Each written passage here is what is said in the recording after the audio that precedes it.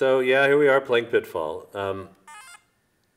I designed Pitfall so that you had to learn the skills, or you could learn the skills for running, jumping, and climbing, or falling, before anything dangerous would happen. If you notice on this screen, the log's not rolling. There's no scorpions chasing after you in the underground. And so you could learn joystick right, joystick left, press the button to jump, climb up, climb down, and jump while running, and you can jump laterally. And then as soon as you get to the next screen, you now have rolling logs. So you want to jump laterally over them as well. And some timing is good so that you don't end up falling in that hole after you jump over the log. Like that. So here is the first chance to swing on a vine. So I learned that if I jumped at the vine at the right time, I could swing on it. And that's nice because I can let the logs roll under me.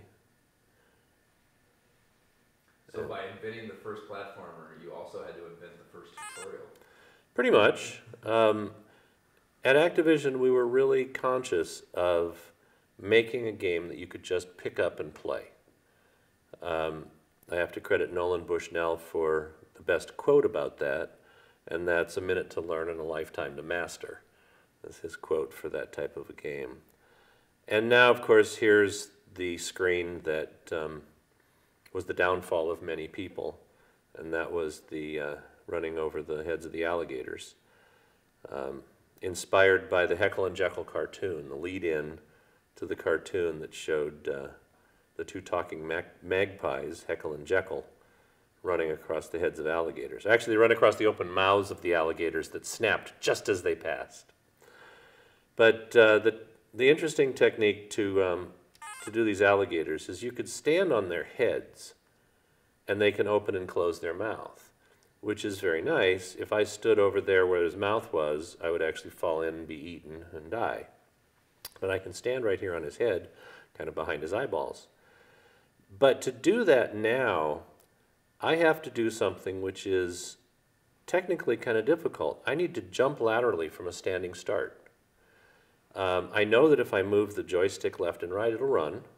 And I know that if I press the button, it will jump. But this game runs at a 60 frame per second calculation rate. So in theory, to do a lateral jump, I have to move the stick to the right and press the A button in the same instant, the same 60th of a second, or else I run off the head and fall in the water, or I jump straight up. Those are the two choices. That was too hard for anybody to play. So I actually put in some special code on this particular type of a jump. If you press the A button within 3/60ths of a second after starting, or vice versa, if you press the joystick within 3/60ths of a second after starting to jump, you can still jump laterally.